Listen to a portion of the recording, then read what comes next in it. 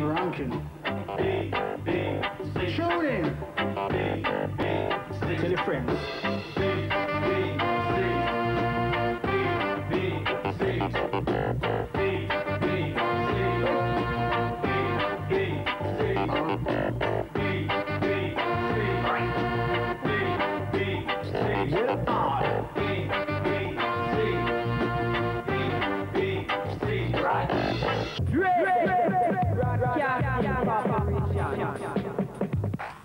Why I started DBC was to show the authorities that there was a need for a black station in London, i.e. England, and the image was meant to shock. The real name for DBC at first was Rebel Radio, and then one of our DJs that came along later, a guy called Mike the Bike, said why not call it DBC to take the piss out of the BBC.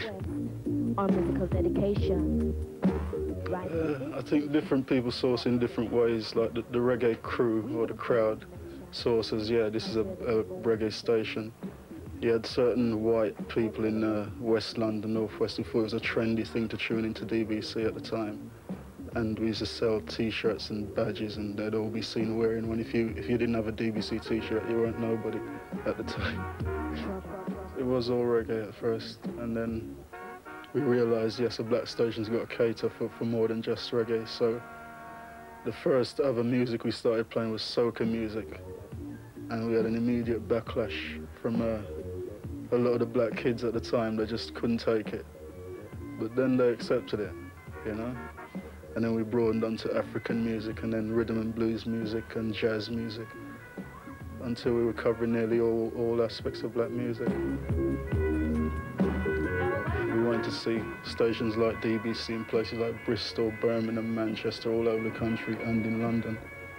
And I've always maintained that the more black stations, pirates there are, the quicker the government are going to give us a license, or somebody a license.